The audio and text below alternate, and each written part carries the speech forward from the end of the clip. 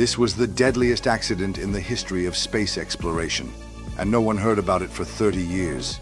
It was meant to be a triumph, the rocket that would make the Soviet Union invincible.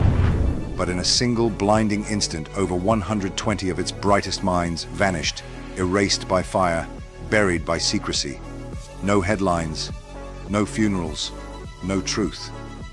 For 3 decades, the world outside the Iron Curtain didn't even know they existed.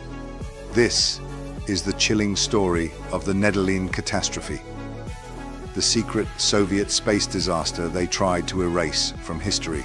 The year is 1960. The Cold War is blazing, and the battle for space has become the ultimate test of power. The Soviet Union has already stunned the world with Sputnik, the first satellite. But for Premier Nikita Khrushchev, that victory isn't enough.